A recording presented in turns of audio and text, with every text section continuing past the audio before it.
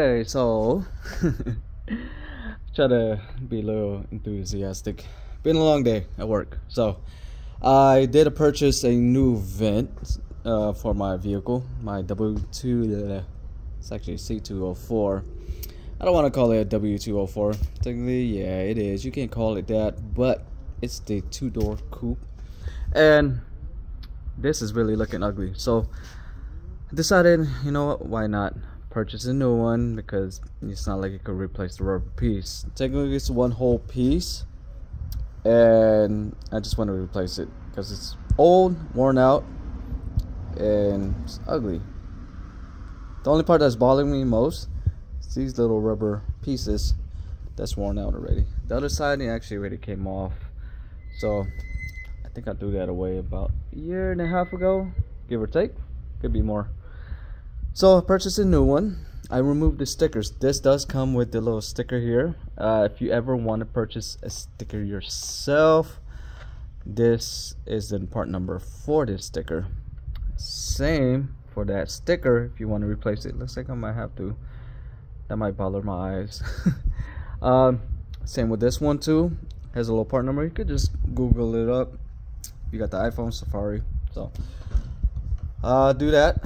I did purchase this online. Just Google it up. I look for, you know, whatever price range and whatever it fits for my vehicle. Some of the pictures do look alike, comparing it to what the design looks and all that, the molding, but one of them might be slightly bigger than the one for your vehicle. It could be possibly because it might be for the W204, which is a 4-door sedan.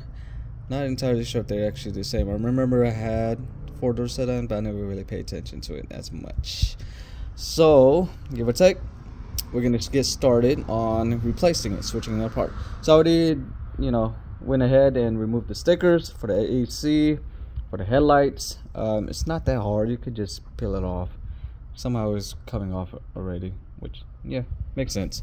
I mean, it's pretty old, but I would think that it would stick on there and it would be hard and would start to deteriorate and kind of break apart the moment you try to remove the sticker. But it didn't, so I'm kind of happy, glad about it. So we're gonna get into the disinstallation and the installation. So we're gonna get into the portion where we're gonna move this air duct, which is basically, you just pry this out.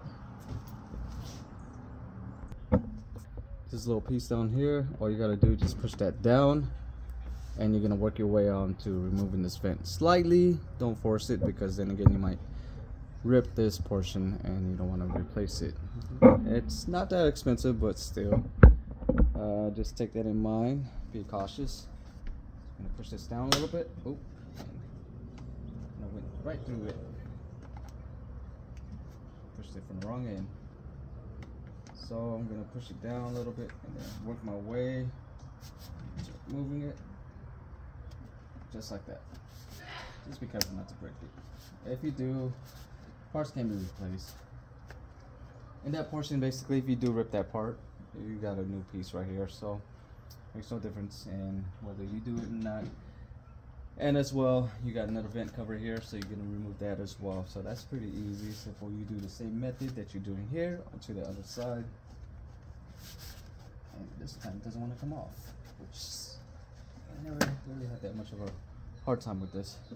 Now that it's gonna be clipped on by these little cables right inside, so you're just gonna pull it out. It's not that hard. Same with the other side. You're gonna remove the cable. Simple as that. That one way to remove this is you're gonna have to tilt it up, pry it out. So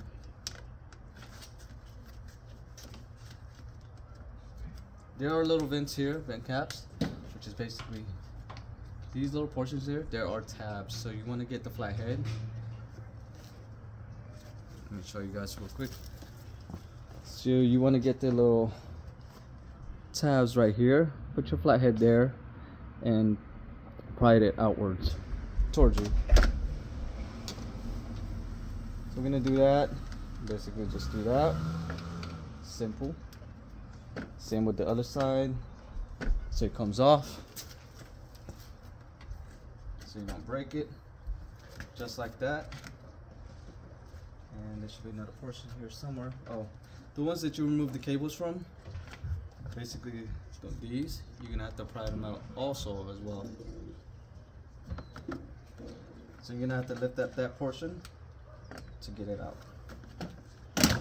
Just like that. So I'm gonna move this so I don't damage that one.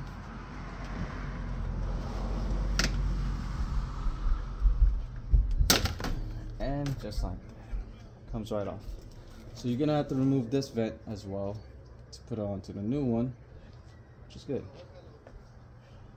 Just checking if I left any screws from back then. Looks like there's not, so great. So you want to remove this portion as well. It's pretty easy. Work your way into it. And it should pop off.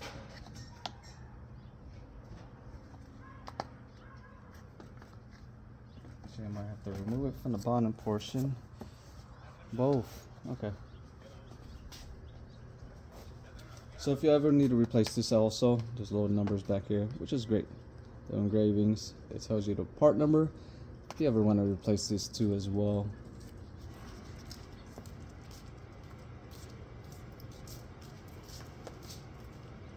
So when you remove this, you just want to basically tap this outwards, kind of get your flathead into here. Just be careful you don't stab your own finger, your thumb.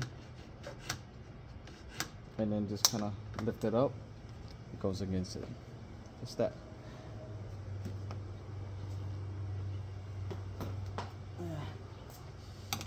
Okay, I kind of want to clean it. It's pretty dirty. I mean, it'll get dirty again. I kind of want to clean it. Awesome. So it's clean. It's a lot better.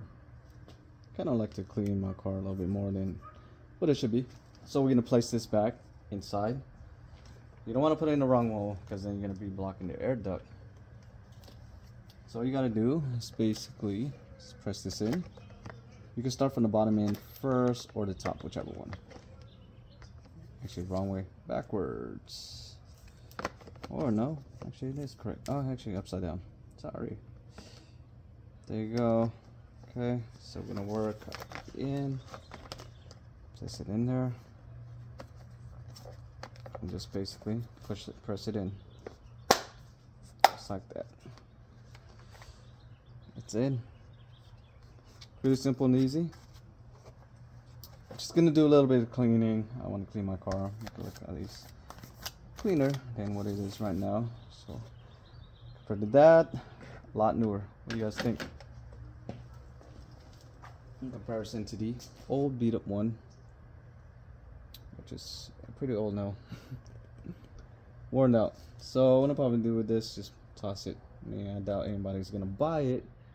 Yeah, you know, something that's used and old. I doubt not that many people is gonna replace this unless they get into a wreck. Other than that, what you guys think? So you're just gonna place everything back the way it was, kind of press it in, back in its place, and that's it. You're good. So hopefully you guys like the video. Tell me what you guys think. What are your thoughts on replacing this part? Do you think it's necessary? I mean, not exactly, but if you love your vehicle, yes, you would do it. So you want to keep your car looking good, clean, I would suggest replacing it. Making things look new again, you know, because sometimes the parts that's been worn out is an eyesore, and not many people do like looking at it. So hopefully you guys would like the video, like, comment. You guys want to see something else me to do on my vehicle, let me know.